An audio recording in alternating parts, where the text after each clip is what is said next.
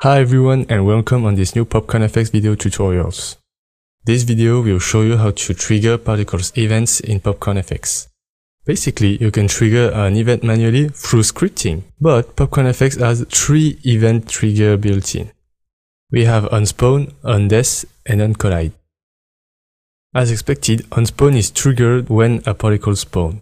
onDeath is triggered when a particle dies. And onCollide is triggered when a particles collide with the world.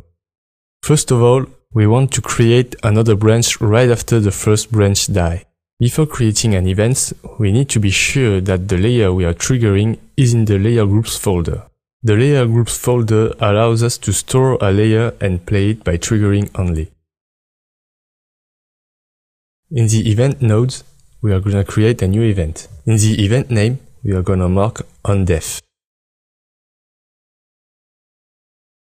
In the event action, we can choose the layer to trigger. And in this situation, we want to trigger Death Trigger branch. As you can see now, a new branch is created at the end of the first branch. Now we want to create another branch at the end of the second one, and recursively create a new branch each time a branch reaches its end.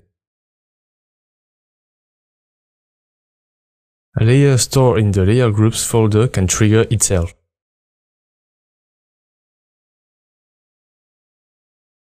Now we want to create a point at the start of each branch.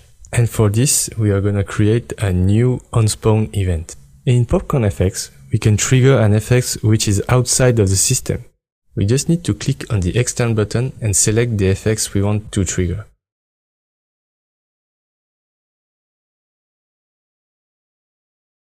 Now we want to constrain this effect on a sphere. And each time a branch collides with this sphere, it will bounce away and create a new effect. For the onCollide event, make sure to have a physics evolver, because it will be this physics evolver that will send the collision information. Let's enable the world collision. By default, the trigger name of a collision is onCollide, but if you want to change it, you can modify it here, in the event collide field. Now our branches are bouncing away when they collide with the sphere. We create a new onCollide event to spawn an FX when it hits the sphere. PopcornFX allows us to trigger a whole folder.